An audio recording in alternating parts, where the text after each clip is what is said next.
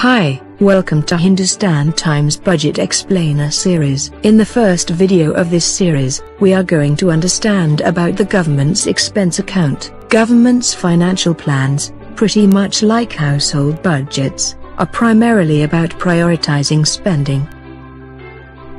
The budget for 2016-17 will have to juggle between making more resources available for welfare schemes, infrastructure projects, and also salaries.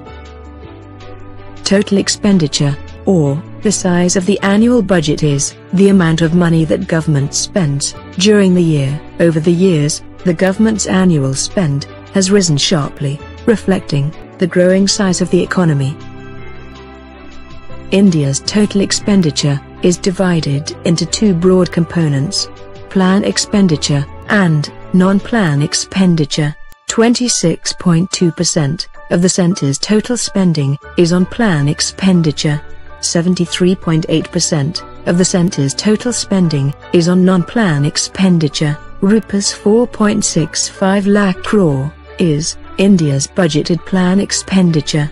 Rupees 13.12 lakh crore is India's budgeted non-plan expenditure. In 2015-16, plan expenditure is spent on productive asset creation through centrally sponsored programs and flagship schemes. Traditionally, higher plan expenditure is considered good budget management, as it implies that more funds are going for asset creation that can multiply income and create jobs.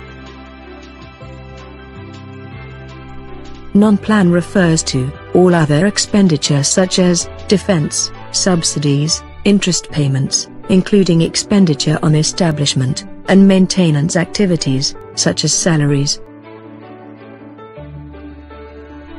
Both plan and non-plan expenditure are divided into two broad components: revenue expenditure and capital expenditure. Rupees 15.36 lakh crore is India's budgeted revenue expenditure.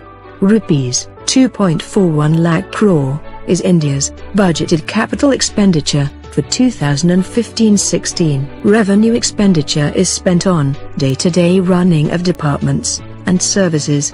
Government also spends the money on interest payments, subsidies and other such overheads. Capital expenditure is the money spent on acquisition of assets, such as land, buildings and machinery.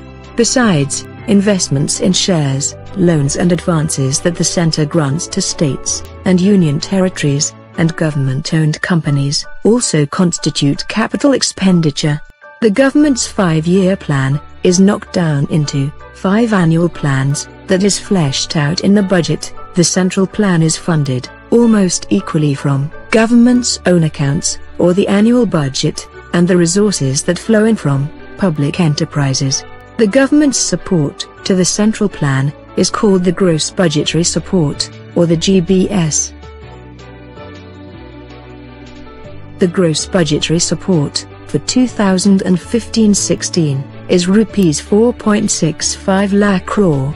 The government's total wage bill could see a sharp rise in 2016-17 because of the 7th Pay Commission recommendations. Total spending on employee payouts will rise by Rupees 1.02 lakh crore if the recommendations are accepted in entirety. Of this, expenditure on pay will go up by Rupees 39,100 crore, allowances would go up by Rupees 29,300 crore, while revised pensions would cost Rupees 33,700 crore. Since the government's overall expenditure will increase its fiscal deficit, the difference between what it earns and spends will also widen by 0.65 percentage points. It may make an impact on the deficit reduction target of 3.5% for the next financial year 2016-17.